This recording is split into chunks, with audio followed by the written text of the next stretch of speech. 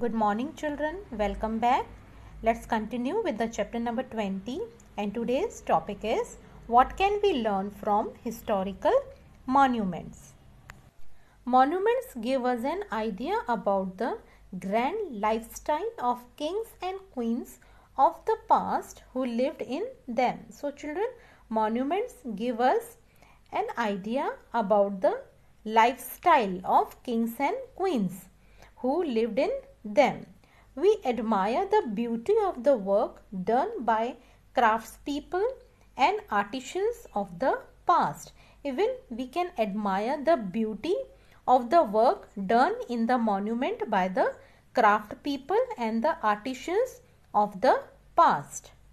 Monuments tells us about what people of the time wore, what materials they used and the knowledge they had of architecture. So children, by seeing the monuments, we can tell what people of the time they wore, what materials they used to build that monuments and the knowledge they had about the architecture.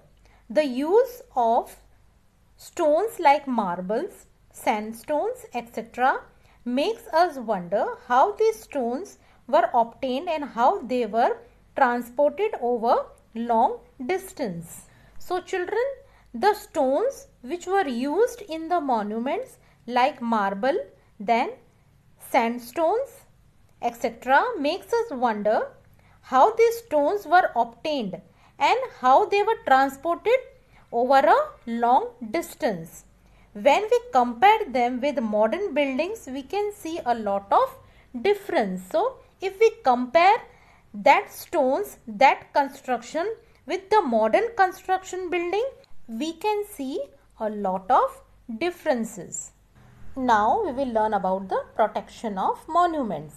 The government has set up a special body called the Archaeological Survey of India, ASI. So to protect these monuments, the government they had set up a special body which is called Archaeological Survey of India. In the short form we can say ASI, that protects monuments and historical sites. So what is the duty of the Archaeological Survey of India? ASI, they protect the monuments and historical sites. We as citizens can also preserve and protect our monuments by. So we can also preserve and protect our monuments by not scribbling on or damaging the walls. So first point, how we can protect and preserve our monument. First point is not scribbling on or damaging the walls. Second, not spitting or throwing garbage inside or near the monuments. And the third point is reporting any damage done to the monuments or its premises. So if any damage is done in the monument or on its premises, we can report it. Now let's see our values. Monuments teach us about our past and need to be preserved. So monuments, they teach us about the past. Children, we have learned that what monuments teach us. What they teach us? We admire the beauty of the work done by the craftsmen and artisans, and also monuments tells us about the what people of the time wore, what materials they used and the knowledge they had of architecture. Have you visited any of the World Heritage Sites in India?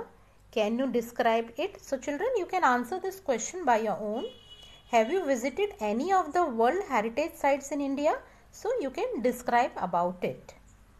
Now let's remember, a building which has historical, cultural and architectural value is called a heritage building. So children, this also we have studied what is a heritage buildings. A building which has a historical, cultural and architectural values is called heritage buildings.